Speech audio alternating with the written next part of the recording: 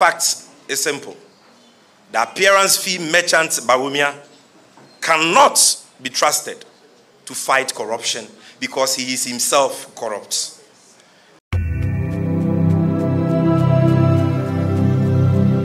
Segana for Bekaya, Agyapa Deal went in a Martina Midu resign here. Agyapa Deal when Okopa on Toma, akufo-addo man pressure on Bawumia. Was here, you might not crowd on your bimwejai because of Mupenakuno. Manebeka chere and say, akufo-addo ye war mammy, or war primary mammy, mother serpent of corruption. Yes, I say, we are. Enti, Martina Midu didn't report to buy. My penny akufo-addo Jenny when because when we say Mbrano Edino, and also we dear a crass maka, Menue and tea.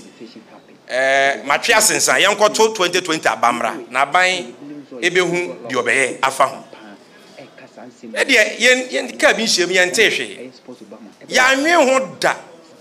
Say, Adia and Comopes or Moya, ya more quam on 1 year. Ombeba Becachere Quincy Masse, Omabohoka. 153 million cedis equivalent to 1.5 trillion. Ni enim da kopem se Auditor General's report equal Parliament. Na mobeka ya sikei Martina Midu adika ya me hu se eye nipa binum wa ban we mu a omo ne omampanyi akufo-addo ne Bawumia wa pam ena se sikei akwa akodi omo ansa na asem we beto abonten kura no no waka kire nse sika ni bi ye de ama African Legal Association eye omampanyi akufo-addo ne ma menuaba Gabi Ochredako ne law firm ne ye de sika ni bi so ama Ken Kuntunkunku Oforiata former finance minister ono so akufo-addo ma menuaba the company are from data bank so mo ye transaction advisors abra sa company si nyina no omo ndi contract papa bia edim wo mbrem na chese na nyina so papa bia ni we a ewo hwa e wo senka ye gina so e de aban sika titiri die sa e de ma wo ene omo nkyere de omo de sa sika nyina ya omo ze omo de tua consultancy fees omo ze omo de rented dan abusuan for 153 million cedis ye de rented dan ye de high dan omo disika no asɛ ne kwa omo ache sika no e de ama wo na ye de ya asɛm a ye ka ne sɛ enne sɛ wo hwɛ ebra ye wom ahokyera ye wom konana ye wom nipa ebre wo mayi mu emu nurses emu a doctorfo emu a teacherfo emu nsemtwofo emu asofo enkoda emmabunu ene de keka ho a ye bra ye bre ahokyera ye kom adwuma ye nya bi nye sika ye ne ye botom nyina ya de baako eye krono kata hyehye pro ye ne dwirima ekoso no because sika e wose ye de oman ni ye emede ye yo ahoto ebre ye nyina no omampanyi akufo-addo ne nabusuafo kakra bi Bawumia ne nabusuafo kakra bi agi sika na kentanso eno nti ne ye bre no because sika o ma fei 153 million cedis enye sika ketwa abusuafo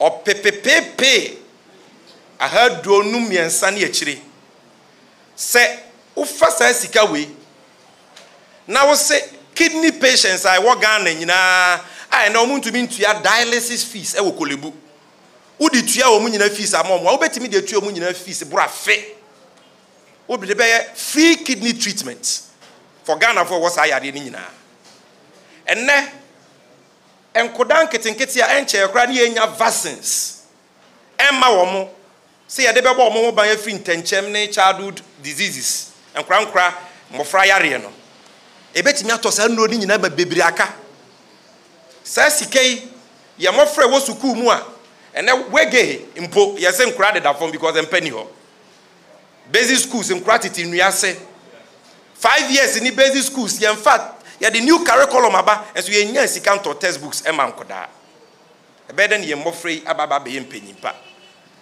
ene ye se adwuma ni ho ti napkofuo ye de omoka 9 months ye ntimi ntua omotifie besi ne sikei ke betimi de bia adwuma mo manya bia ye national service for ma ye adwuma besa bosumi na ye ko bosumi num ni ye ntua omoka omala wa kakra bi na ye besa less than 1000 cedis info ye nya sika ye betua Teacher training allowances, yentua. Nursing training allowances, omoka aso mbetua, yentua. Oka bibi aban sisika ni ho. Ena nipa etimi hwere omon kwa because say ya to kolebu renal unit mu. Yes, I buy the kolebuka 4 million. I buy it in India. But we can waste 153 million on corruption. Bonne ben ya dia akufo-addo ne ba wumia. Bonne ben ya dia yomo. Se Ghana e ya akufo-addo ono na Agyapa Deal. Ghana ya ba wumia nka se Agyapa Deal. Nka wo be fa 153 million cedis. We dia se ne kwa. Ye bisa wa wo se wo dia hindan. Wo dia tua consultancy fees. For ade a wa ya Eswa man fa swa magana phobia. Sa corruption scandal we been see Ghana bakosemu da. Na minimum man a ewo wiase a obi betumi aye sa de we afa ne ho adi. Na na de ye ka ne se de o maye no o mama Ghana hwiri sika titiri die. Eye krono kese we e chen am robbery. Krono kese e no mo de abo man no. Na sika no mafa no eye nipa nkwa no mafa. Because Sika nke ebetumi de asi hospitals e de asisa nipa ya de no uwia uchen wudi ni kura sika ye betumi de ayo man ne uyi a uchen amroba enu ti ye de ye gina ha ye ka ne say this is a case of woefully causing financial loss to the state na nya de a ombefa omo adi ye wura ya de nyina impuntu nyuma wura His Excellency John Dramani Mahama say ye mo Ghana fo amane na obi ante titru alaji bawumia se inshallah oba na okita na ketua de bre ubia sika no mafa no ye beye mu hwehwemu baby ye hye bia ye beje di ama oman no they will not get away with 1 peswa of this money. Mark my words. We will retrieve the monies near the 24-hour economy. Ye be retrieve sika no near the national apprenticeship program. Ama Ghana for mo pensa no nyuma omo mo pe nyuma enye biaye. That is what the NDC stands for. Ladies and gentlemen of the media, the fact is simple. The appearance fee merchant Bawumia cannot be trusted to fight corruption because he is himself corrupt. The only way Ghanaians can get to the bottom of the litany of corruption acts and scandals involving officials of this government, including Bawumia himself, is for the good people of Ghana to resoundingly boot the MPP out of office on 7th December 2024. In so doing, our surest bet of exacting genuine accountability will be to vote overwhelmingly for His Excellency John Dramani Mahama and the NDC to enable us pursue true accountability, which has been missing in our national affairs in the last 7 to 8 years.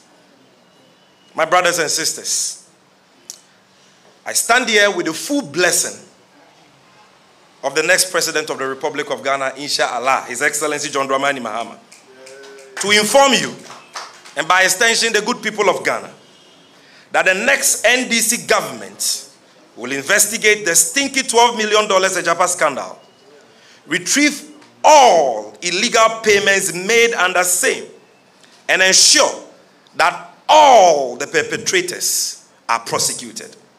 The day of accountability and reckoning is fast approaching, and no one found culpable will be left off the hook by the next NDC Mahama government.